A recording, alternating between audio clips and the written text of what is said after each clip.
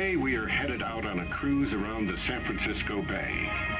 We'll voyage out under the Golden Gate Bridge, around famous Alcatraz Island, and get a unique seaside view of the beautiful city on the bay. From San Francisco to Alcatraz to the Golden Gate Bridge and beyond, we'll be covering a lot of territory today, a lot of history, and a lot of stories. San Francisco is a port city, a city with salt water in her veins. Take a good look, my friends, for this is no ordinary view.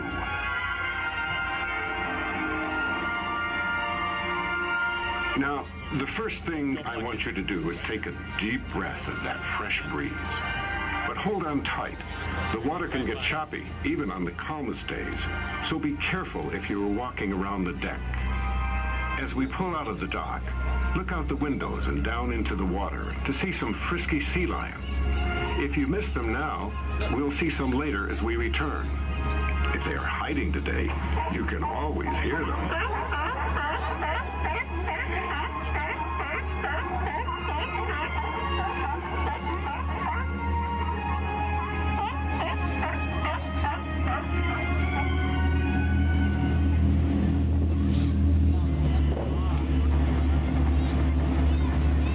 We are now leaving Fisherman's Wharf behind. Right now, we're passing a number of interesting sights. Look on the left or port side of the ship towards the city. Do you see a large gray battleship? That is a restored Liberty ship, the SS Jeremiah O'Brien. Next to it, tied to the pier, is a diesel submarine, the USS Pampanito. Both vessels were active in World War II.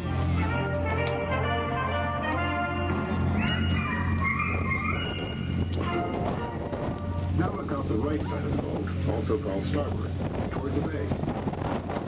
Look for a lone island. It's a rock with a few buildings perched on top. That rock is the Rock, the island of Alcatraz. We will get closer later on in our tour. Now look out the front or the bow of the boat. If it's not too foggy, the bright red bridge you see is the famous Golden Gate Bridge.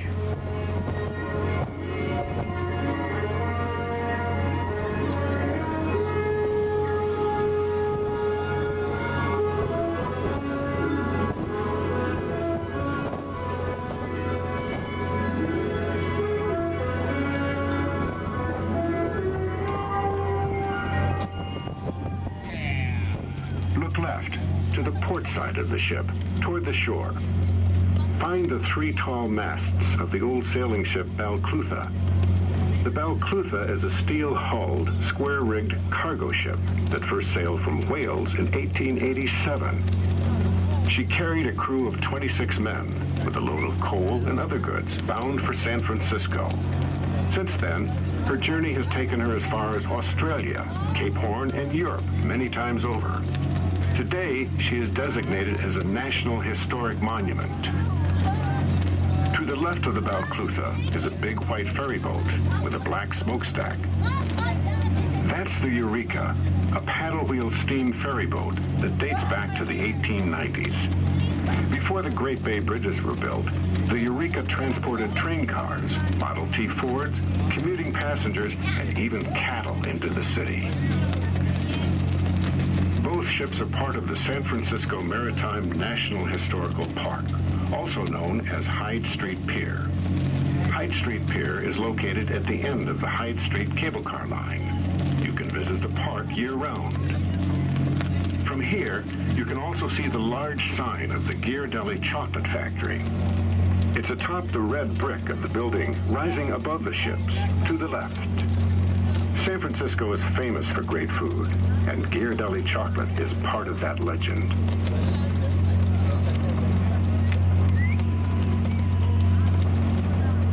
Now look farther along the shoreline.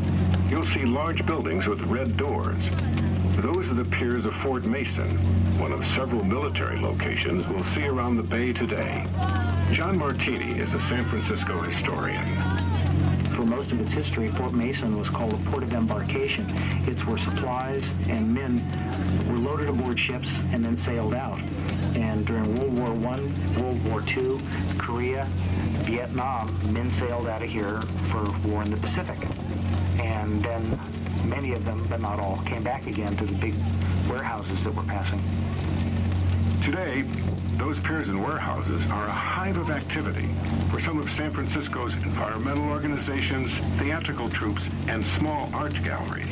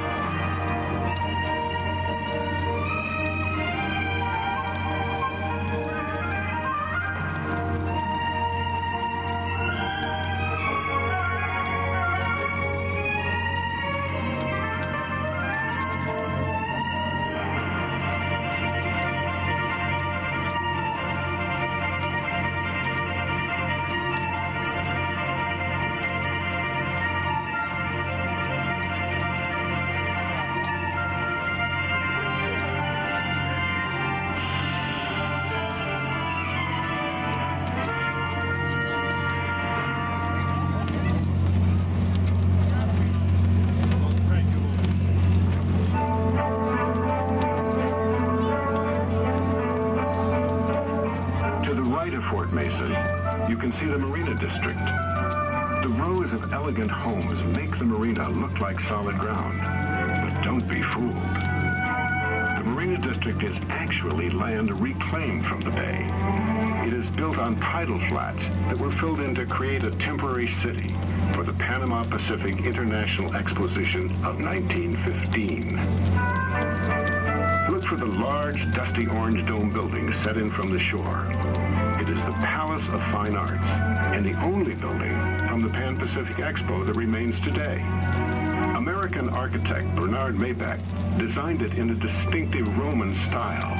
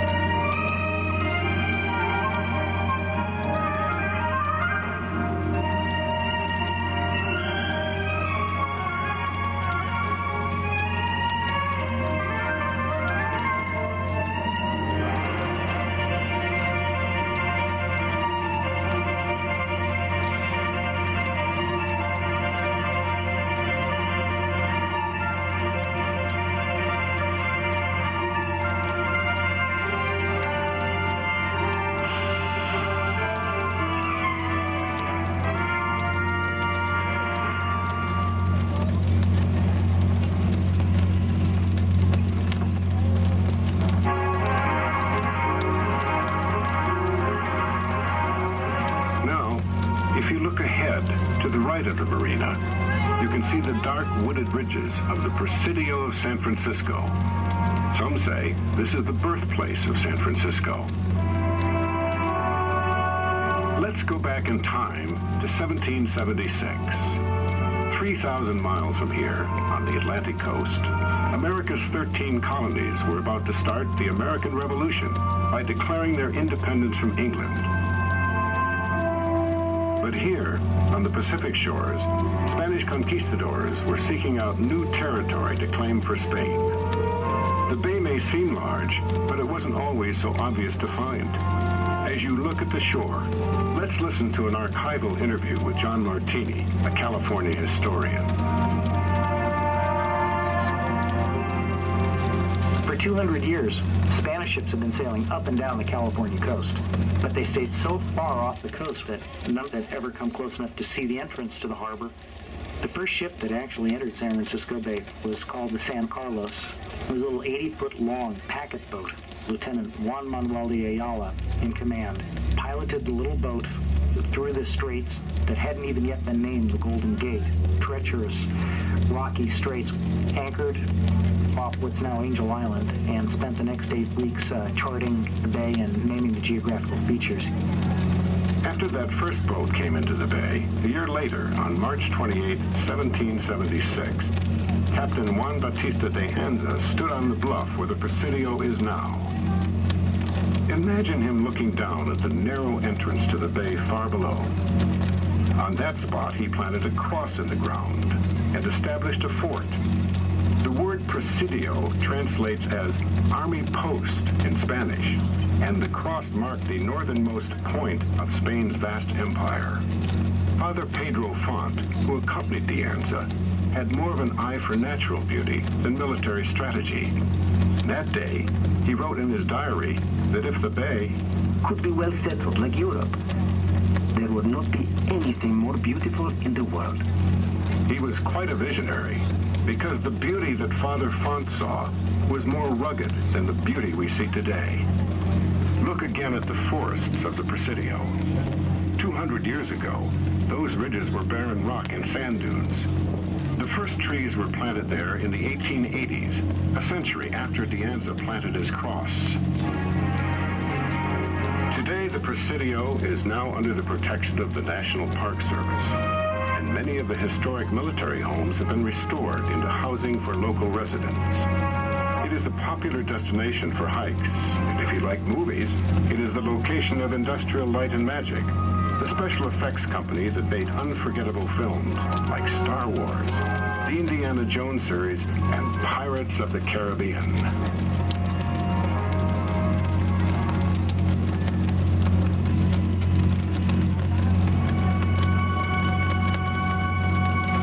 Let your eyes sweep across the bay. We are traveling back over 150 years ago, when San Francisco was a sleepy town, on a beautiful bay, in the middle of nowhere. That was 1847. But in 1848...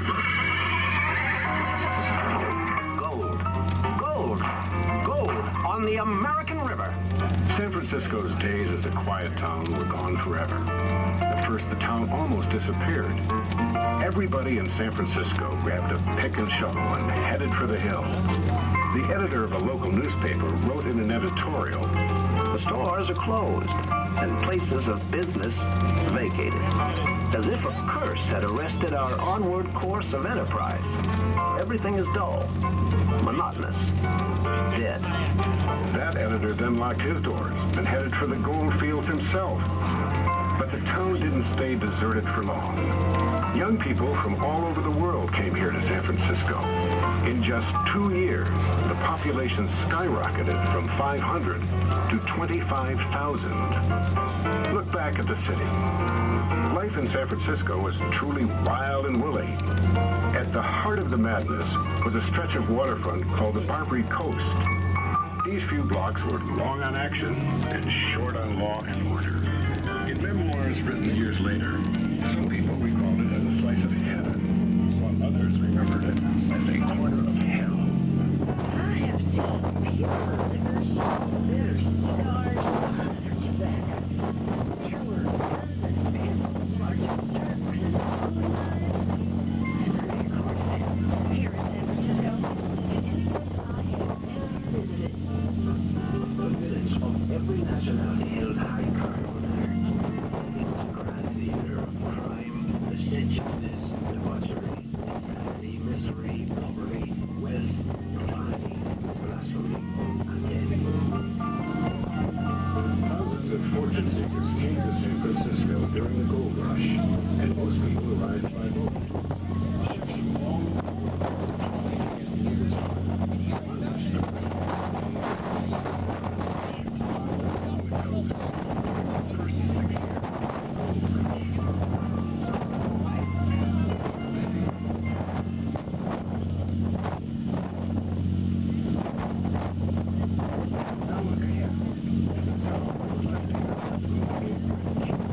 situated underneath that arch of sea building.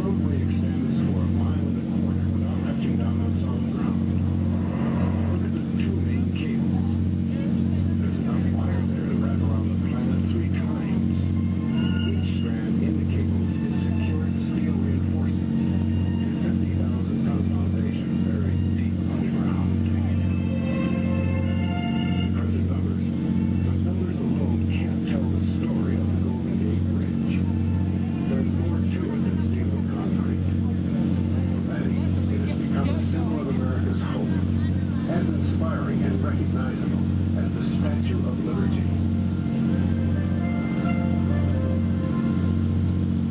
When you're standing on that deck, you can feel it vibrate. You can feel it sway back and forth in the wind. The entire bridge hums like a harpsichord. It makes you feel very small. Standing looking up at those huge towers, it's like moving in the wind. It's awe-inspiring.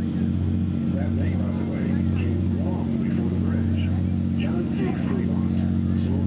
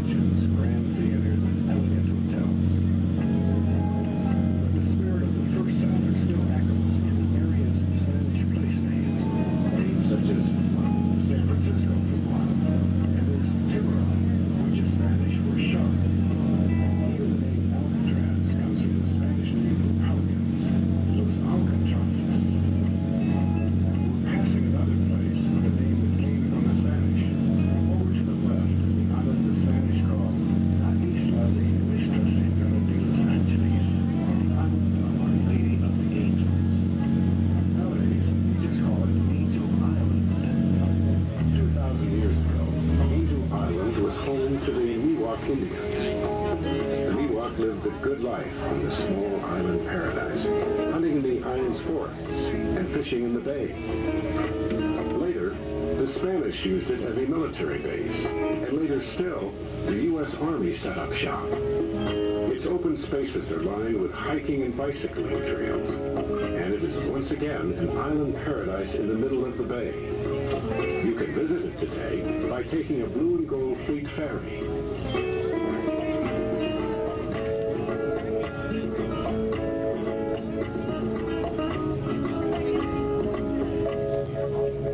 But there's another chapter in Angel Island's history that began in the late 1800s, when the United States government built an immigration center on the island. Angel Island became the Ellis Island of the West.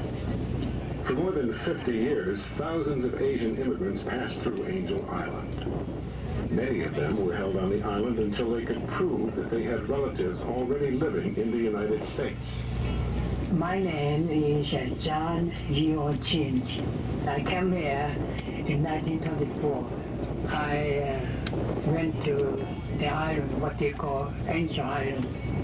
The immigrants were questioned for hours, and their answers were compared with statements made by other family members.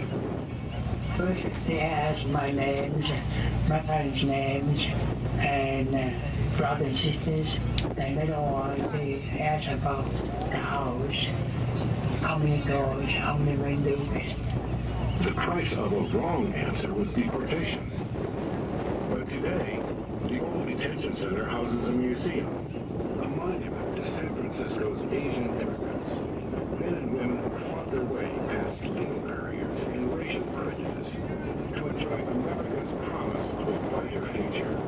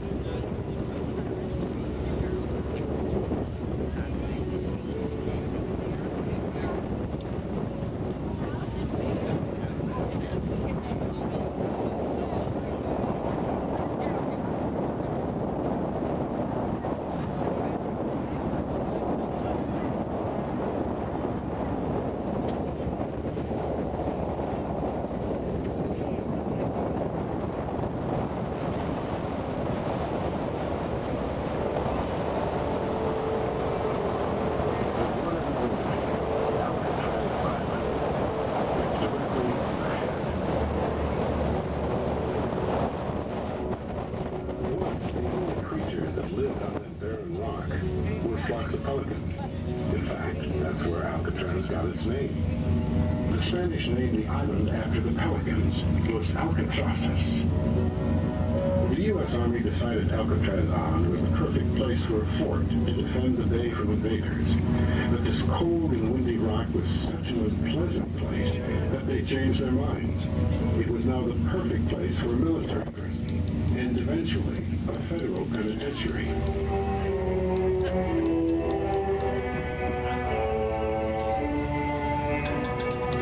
It was a time when gangsters were becoming heroes to people. The government needed to send a message that crime did not pay, so they created Alcatraz, the very last stop in the country's prison system, the place to send the worst criminals of all. Yeah, my name is Leon Whitey Thompson. My number was 1465, AZ 1465. I was a man that had total hatred in them days. I hated anything that walked the crawl on this earth. And when you got a man like that in prison, you got to get rid of him. And that's what they did. They shipped me to Alcatraz.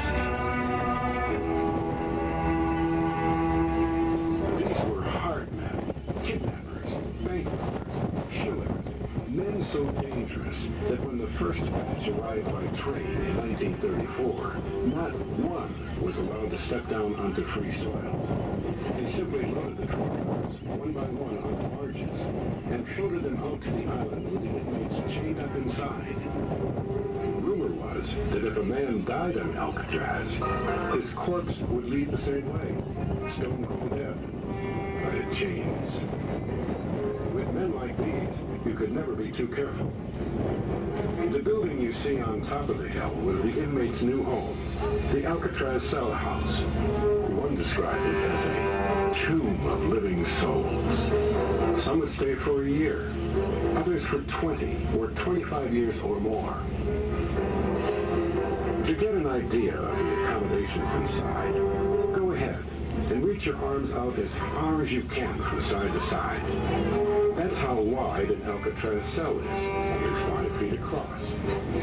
Now reach your hands up high above your head. That's how tall, and only a bit longer from end to end. The cell house might look huge from here, but it was never completely filled. No more than 300 inmates lived inside at any time. 300. They could all fit on this boat ride today.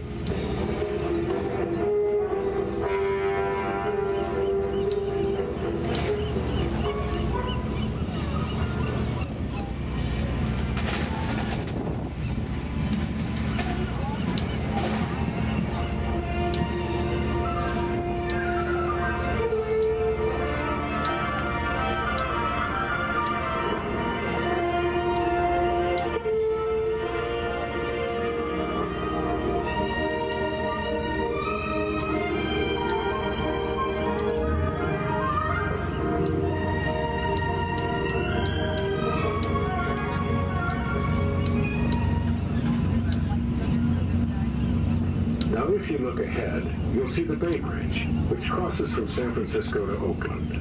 Opened in 1936, the Bay Bridge is really 2 bridges in one, and together they span 8.5 miles across the bay. You can see the design differences quite clearly. Look at the section that connects Yerba Buena Island to San Francisco. The massive concrete pier in the center of the suspension bridge rises 200 feet above the water. It connects to a foundation of bedrock 200 feet below the surface. Above and below water, that pier is more massive than the Great Pyramid of Cheops in Egypt, and it contains more concrete than the Empire State Building. The tunnel through Yerba Buena Island is the largest diameter transportation bore tunnel in the world. The Bay Bridge received international attention when a section of the roadway collapsed during the 1989 earthquake. That section was part of the older cantilever bridge that connects to Oakland, on the other side of Yerba Buena Island. It is here you can see the new bridge design. This eastern portion of the bridge is the largest self-anchored suspension bridge in the world. The central tower rises 525 feet into the air, and is designed to withstand a magnitude 8.5 earthquake. The new eastern span of the Bay Bridge cost more than $6 billion to construct, but is part of a vital link between Oakland and San Francisco that carries more than 300,000 automobiles per day.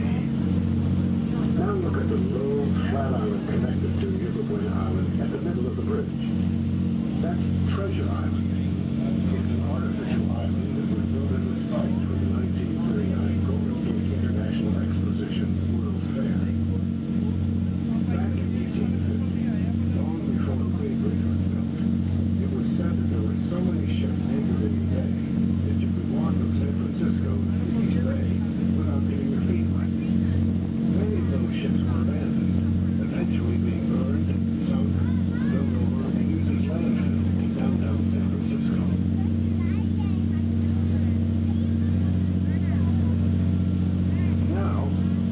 Downtown area, marked by the tall Transamerica Pyramid building. It's the pointy one in the cluster of tall buildings. Even today, when we're doing construction in downtown San Francisco, you'll run into portions of these gold rush ships. One was discovered right next to the Transamerica Pyramid a few years back. Out of its hold came cases of champagne and jewelry, all left since the ship burned in 1853.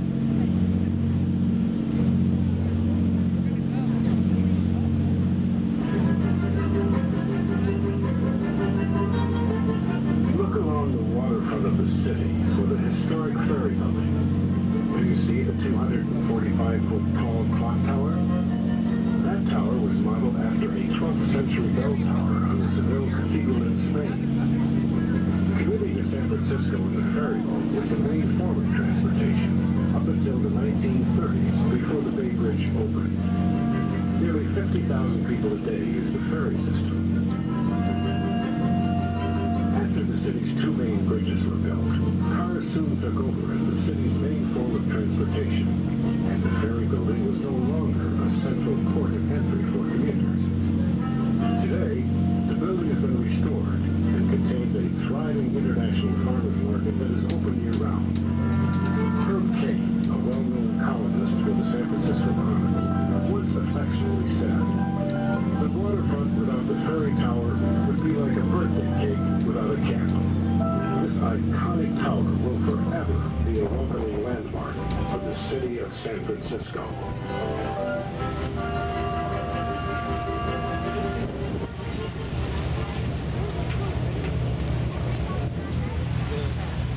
As we cruise past the heart of the city on our way back to Fisherman's Wharf, look up at Telegraph Hill. It's the hill closest to the water, the one with the single white column on top. That's Coit Tower. Coit Tower was built on his left by Lily Hitchcock Coit. She grew up in the city and was a tomboy who used to chase fire engines. She quite literally would bolt out at fancy formal affairs when she heard the fire alarms going. She loved firemen. One local legend has it. The tower supposed to put the fire on in memory of her days with firefighters. Coit Tower is a famous San Francisco landmark. More than that, it represents the legacy of a woman who loved bright lights, adventure, and the excitement of chasing horse-drawn fire engines. Coit Tower is also a symbol of the grand dreams that became the reality of San Francisco, this sparkling city perched at the very edge of the continent.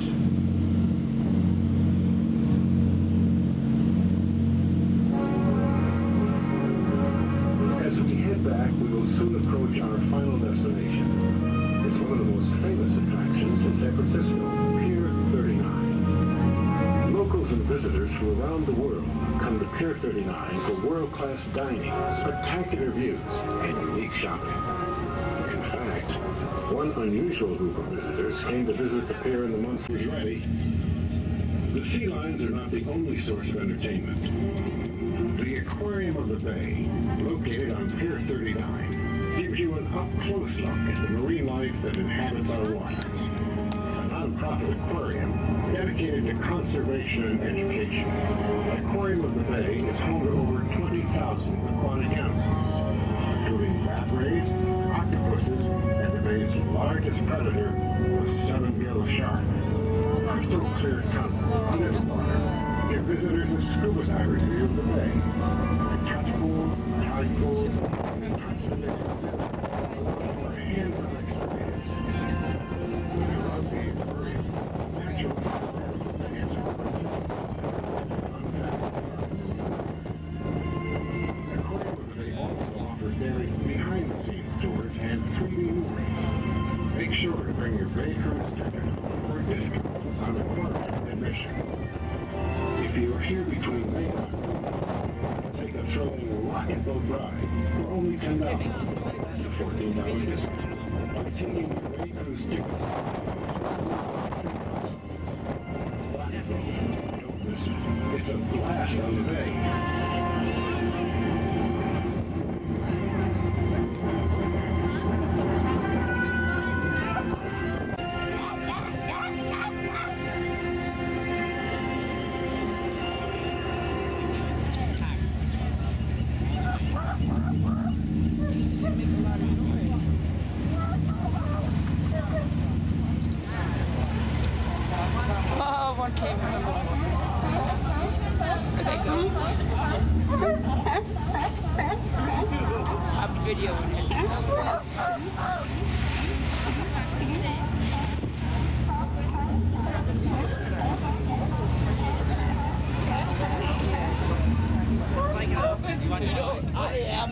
I'm done now. I can't wait to see what I got. Like I said, we're going to have to review. I have yet. We're just doing right there. Somebody's